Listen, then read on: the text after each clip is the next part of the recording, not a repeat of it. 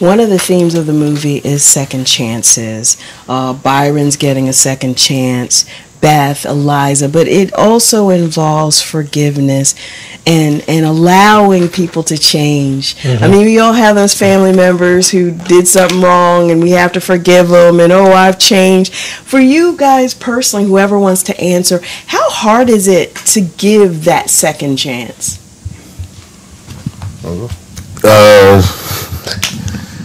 It's not hard to give a second chance, I don't think.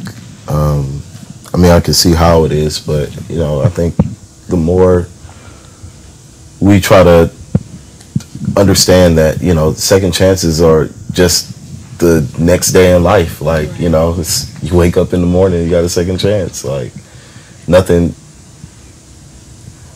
stops you in a sense. I mean, in the sense of like we were talking about the box and the way the system is set up, then yeah, but, you know, we can't think in terms of the structure of the system. We must think in terms of the structure of our natural design, you know, and I think once you do that, like, second chances are just the next day.